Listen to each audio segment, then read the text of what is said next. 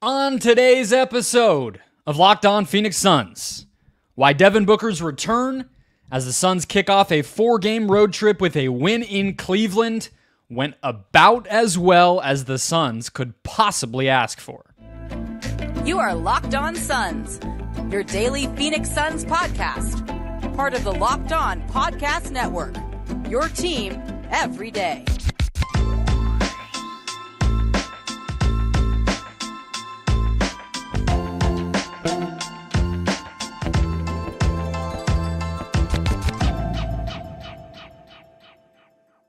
And we're back. This is Locked On Phoenix Suns. We are part of the Locked On Podcast Network, and I'm your host, Brendon Kleen, a credentialed media member covering the Suns for the past 7 seasons, a writer at Suns.com, and the host of the Just Basketball Show wherever you get your podcast. You can also get my thoughts on the Suns by joining the Locked On Suns Insider community. If you're finding this show for the first time, you can hit follow or subscribe. Get a new episode in your feed every single Monday through Friday. We're free and available everywhere, including YouTube. So just hit that button, become an everydayer, and get locked onto the Phoenix Suns all season long. Today's show brought to you by Nissan. Are you the kind of driver that likes to push things a little further? Have you ever wondered what adventure could be around the next corner? Well, take the Nissan Rogue, Nissan Pathfinder, or Nissan Armada and go find your next big adventure. Check them all out today at nissanusa.com. 117-111, the final score. Phoenix Suns get a victory, move to 38-27. And our moment of the game is going to be the third quarter because that was the most dominant stretch the Suns had. They get out to a little bit of a weak start defensively, in particular against Darius Garland. And Cleveland gets out to a lead. Surprisingly, without Donovan Mitchell, without Evan Mobley, without Max Strus, Dean Wade, who was the star of their comeback win against Boston last week, all out, and yet the Cavs still pull away early. Suns battle back in the second quarter, but the third quarter is where we focus in because it was just a perfect example of what the Suns can do on both ends of the court when they really put their heads down and execute, when they get a little desperate, when they're tested a little bit, which is what they were in that first half.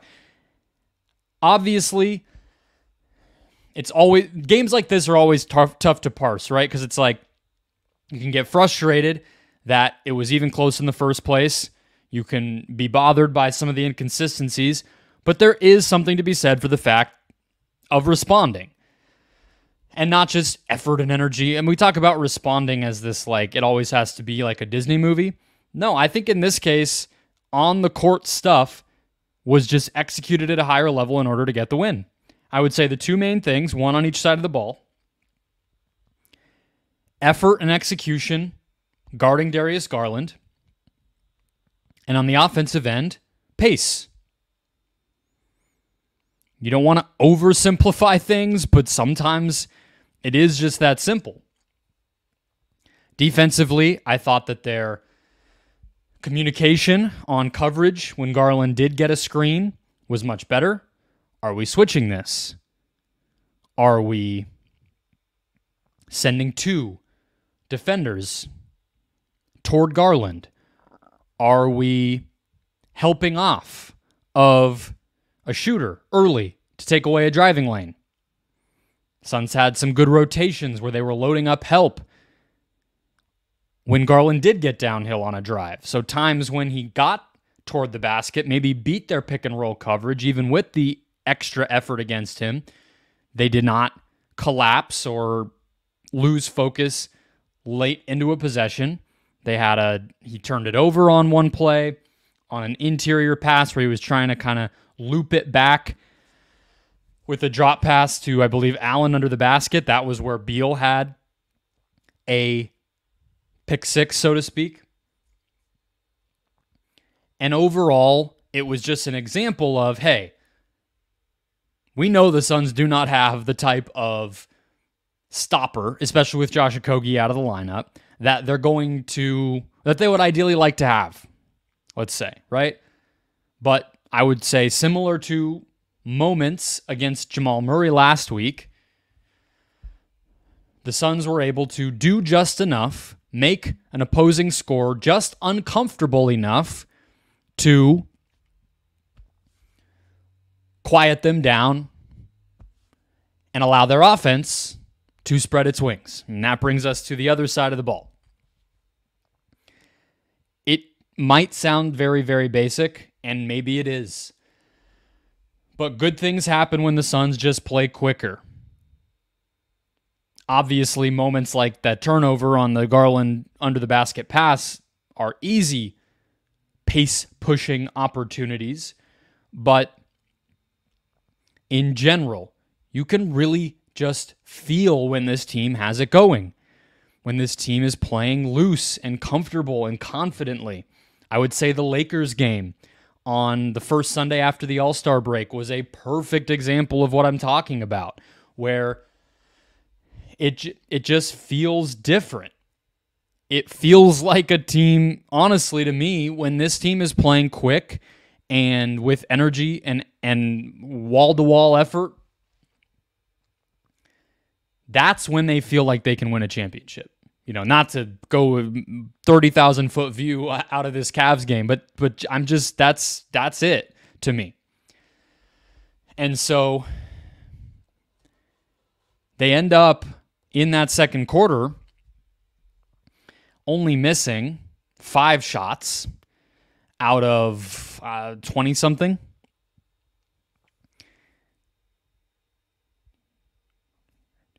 $19, maybe? Maybe they were 14 of 19. And I want to say they had the fewest turnovers. That's just... Okay, no, they had 2 turnovers in the second quarter. 3 turnovers in the second quarter. So not bad. And you look up, and at the end of... why am I saying second quarter? Confusing myself here. Third quarter is what we're talking about.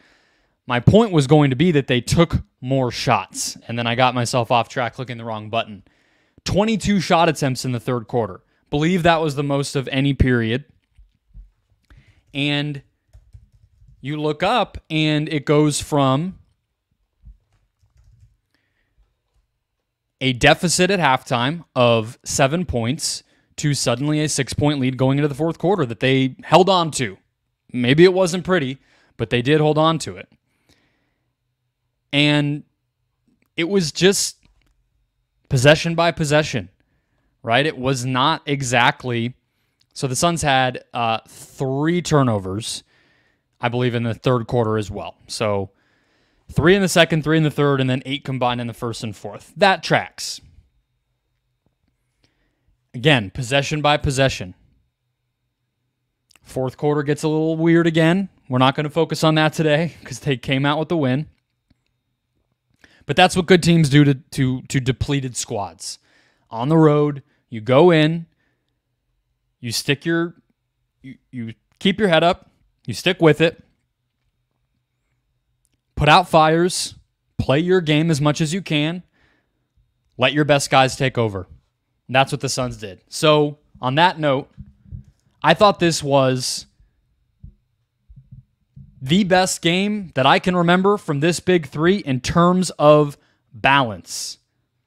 They picked up right where they left off in Book's first game back, and you have to feel great that they are continuing to develop layers and levels to their partnership heading into the stretch run of the season. We'll break down how it all looked coming up next. First, today's show brought to you by Betterhelp. Sometimes we all need the opportunity to get something off our chest, big or small. Certain things can really start to get to you.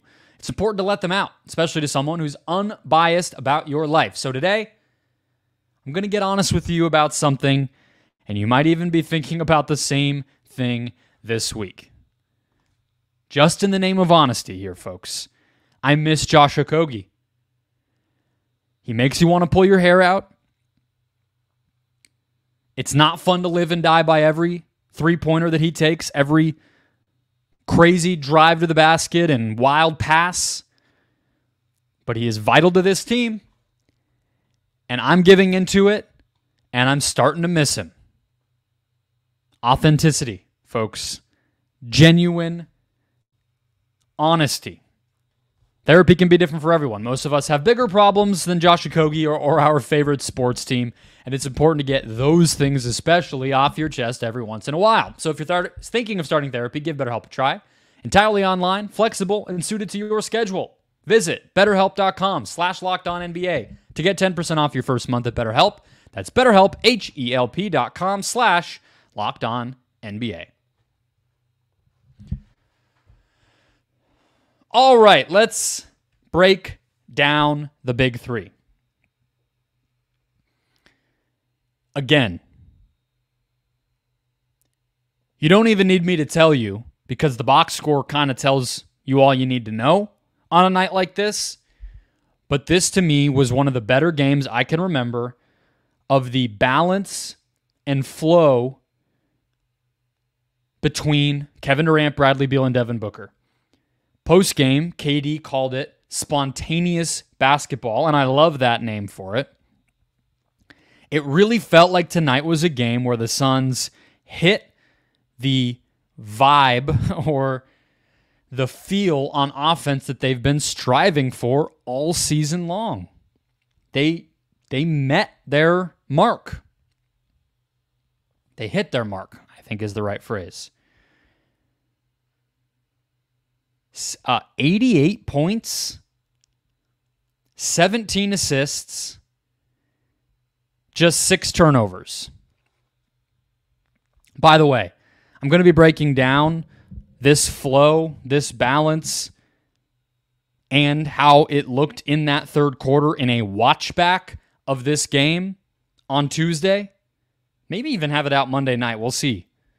So if you want me talking through video, which a lot of you ask for during these podcast episodes, which I unfortunately cannot give to you because my channel would not be monetized if I was putting NBA footage on this channel. Not allowed to do that. But if you want more of that type of content, sign up for the Locked On Suns Insiders. You will not be disappointed. You can sign up at the link in the show description below or go to joinsubtext.com/LockedOnSuns. Again, click that link below. That's the easiest way to sign up. You have to confirm your sign up also, folks. So if you want to support the show, you want bonus content, you want my thoughts on game day, my thoughts about Suns news as we get toward the offseason, all of it, all through the playoffs and beyond, right there. But I will give you as granular as I can on the episode, of course, as well. So, 88 points, 17 assists, just 6 turnovers. And they shot 35 of 67 from the field, better than 50%. But beyond all of that, in addition to the pace stuff that I just talked about in that third quarter and otherwise, I thought the flow between all of the actions and the touches and who was initiating versus who was spacing out versus who was screening, the communication to get quickly into those sets without dilly-dallying, let's say, right? To use a very, mother, mom, grandma phrase. I thought it was all very, very good tonight. To return to that phrase of spontaneous basketball, I couldn't describe it better myself. Salute to you, KD. You are not really a podcast host anymore, but maybe you should be. Because spontaneous is exactly the way to describe it because it highlights the randomness, which is valuable, right? I think the Suns would be worse off if they really, truly tried to make Beal or Booker a straight-up point guard. Like in the traditional Chris Paul, whoever, Luka Doncic even, concept of that word where they're commandeering every single possession. I think they would be worse. I think playing this way is to the Suns' benefit because of that randomness. it's good that when the Suns bring the ball up the court, A, you don't even know who's going to bring it up court. B, the defense doesn't know what's coming.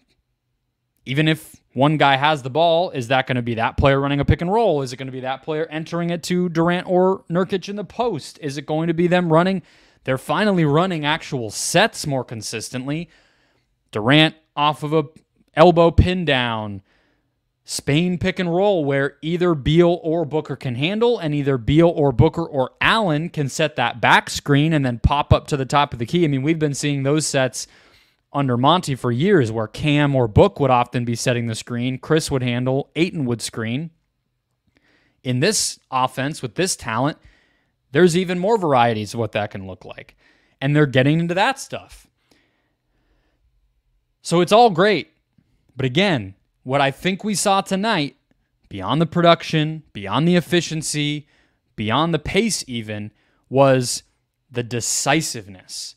And I think that's what Durant is speaking to when he calls it spontaneous as well, because spontaneous is a very different word than random. It's a very different word than unpredictable. Spontaneous indicates a level, I know it's just a word, guys, but I think it's perfect, and I think it really drives home the point here. It indicates a level of purposefulness, right? Like, we've met people we would describe as spontaneous. It might come out of the blue, but when there's an idea in their head, they're committing to it. Let's go do this. Let's go to that. Let's try this. Whatever. I'm going to wear this outfit. I'm going to start this hobby. And it's dead set all of a sudden. And that's what the Suns need too. They need the randomness, but it can't be random to them, you know? And I think tonight is, again, a great example of that. A lot of the little things that you would have wanted to see just if you open up a box score when you're dreaming up what a big three should do happened in this game. They all took basically 20-plus shot attempts. Very important here for this team is, too, they all took 7 or more threes, and they each had 4 or more assists. The Beal initiating stuff certainly translated in this game. Right away in the first quarter, Beal is the one running a lot of the offense.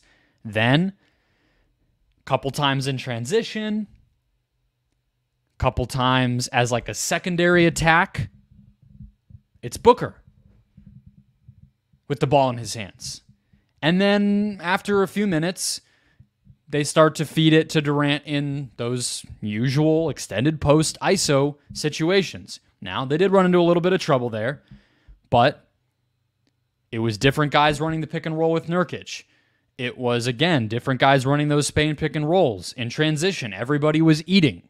I just thought, from start to finish, especially given this was a pretty close game, it wasn't just a blowout where they were feeling it and loose as hell. This was a challenge, and they still managed to cycle through that stuff, be purposeful while also being random, aka spontaneous, and at the end of the game, the production is going to be on a freaking ESPN graphic tomorrow with some segment on, well, let's save that because I'm going to return to a post-game go-to rapid-fire segment to close out the show momentarily, touching on just that.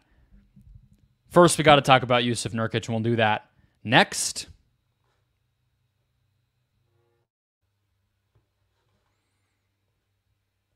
First, today's show brought to you by Nissan. Are you the kind of driver that likes to push things a little further? Have you ever wondered what adventure could be around the next corner? Well, our friends at Nissan have a lineup of SUVs with the capability to take your adventure to the next level. The 2024 Nissan Rogue is perfect for city drives and great escapes. Class-exclusive Google built-in is your always updating assistant to call on for almost anything.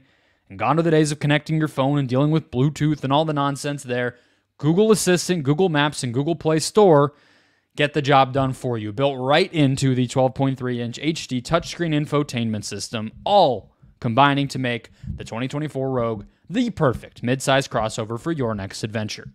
In addition, the 2024 Nissan Armada will change what you expect from a full-size SUV. Picture a rugged 4x4 that can seat up to 8 in first-class luxury and style. Tow bigger and explore further in the 2024 Armada. Take the Nissan Rogue, Nissan Pathfinder, and Nissan Armada and go find your next big adventure. Shop nissanusa.com. Closing out the show, starting with the Nurk report, which we have to do. I just decided to hit record while I looked for some clarity on what went down with Jusuf Nurkic. I am sorry to let you know that I still do not know the answer to that question. Dwayne Rankin, who is usually our trusty guy, and I believe he will have some updates as we move through Monday night here. I was hoping the 20 minutes it would take me to get to the Nurk report would give them time, but it seems like Frank Vogel is not really talking quickly today. Regardless, he got benched at the end of the game, as I'm sure you know, and as I was just alluding to there.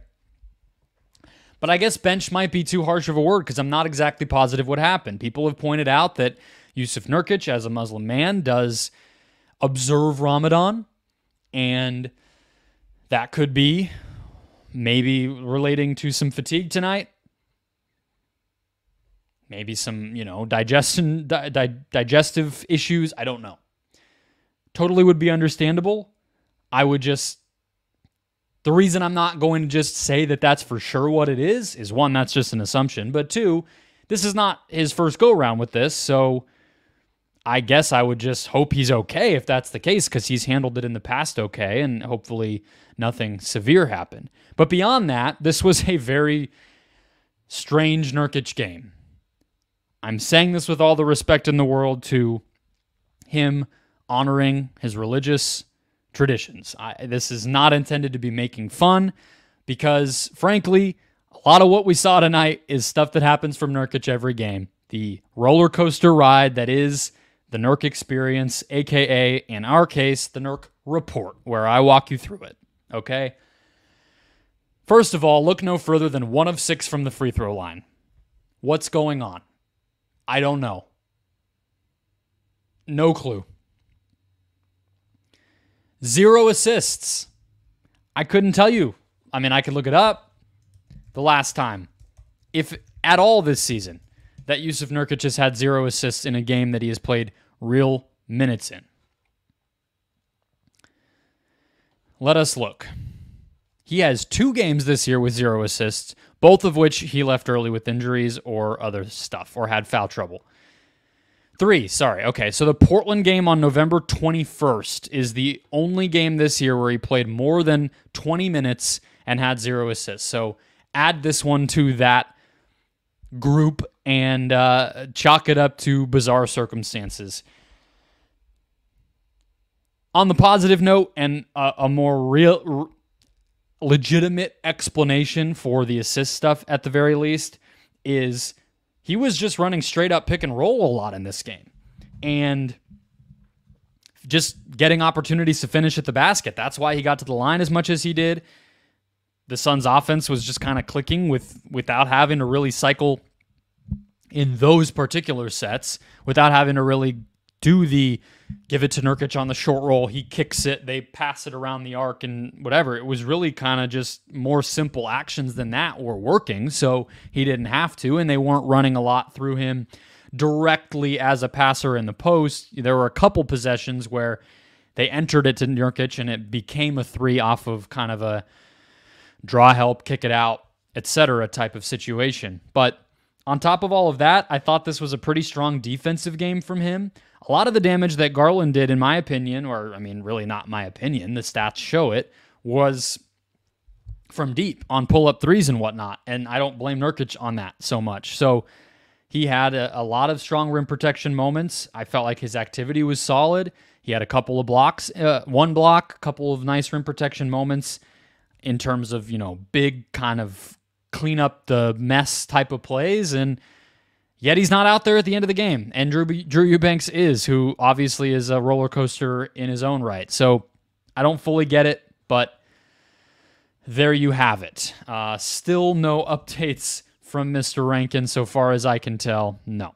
on the Nurkic situation. So we shall see.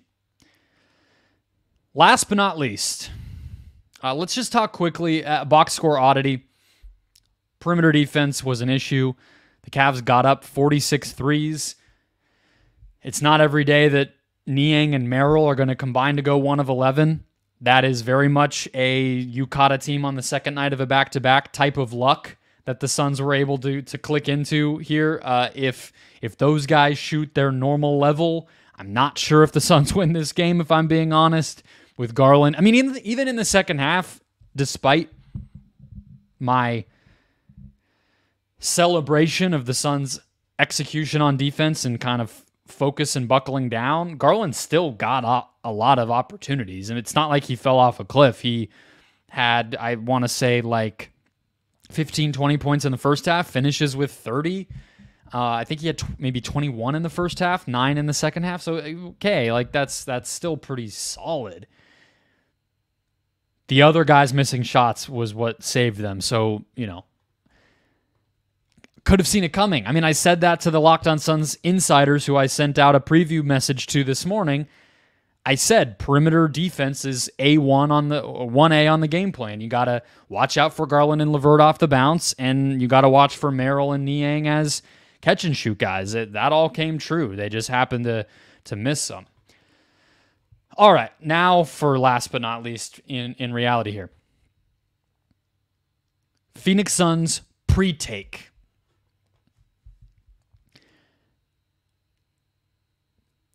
I don't know. I'm trying to cook up the first take bottom third graphic or the get up bottom third graphic or the first things first, whatever. I'm not sure exactly what the question will be. I'm not sure what the debate, what the topic will be that everybody will get to bicker about on the TV show. But maybe best trio in the league. Something like that. Are the Suns unbeatable when the big three play this well? Something like that.